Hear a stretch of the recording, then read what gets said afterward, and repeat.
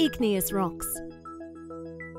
Objective: to learn about igneous rocks, their types, and formation.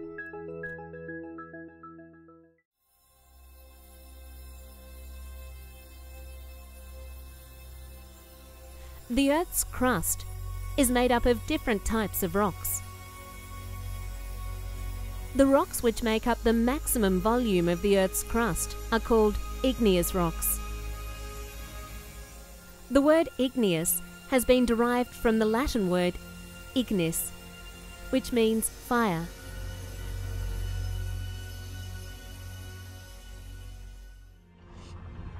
These rocks are associated with volcanic eruptions. Let's study more about igneous rocks and how they are formed. The liquid rock matter that we see coming out from volcanoes is called magma. It is a hot liquid made of melted minerals. When this magma reaches the Earth's surface, it is known as lava.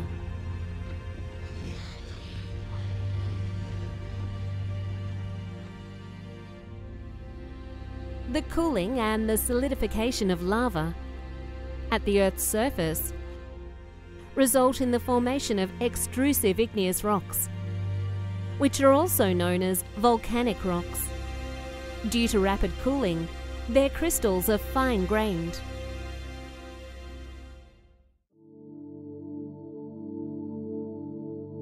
However, some of the magma can't come out and settles inside the surface. The magma cools slowly beneath the Earth's surface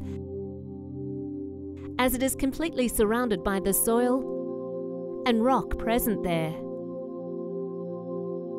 The cooling and the solidification of magma at a depth within the Earth's crust result in the formation of rocks having large crystals, known as intrusive igneous rocks.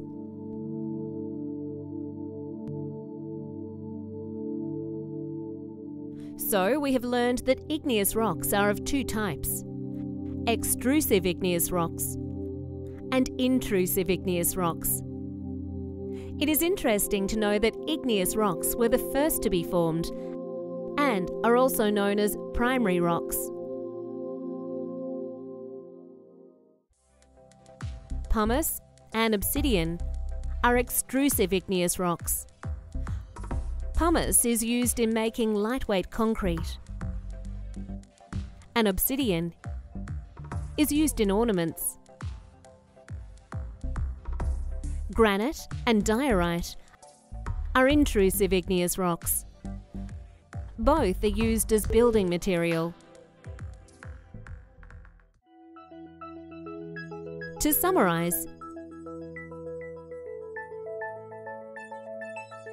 igneous rocks are of two types: extrusive igneous rocks and intrusive igneous rocks.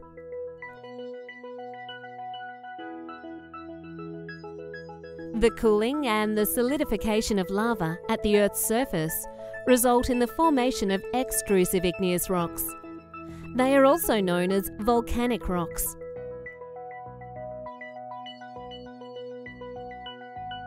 The cooling and the solidification of magma at a depth within the Earth's crust result in the formation of intrusive igneous rocks.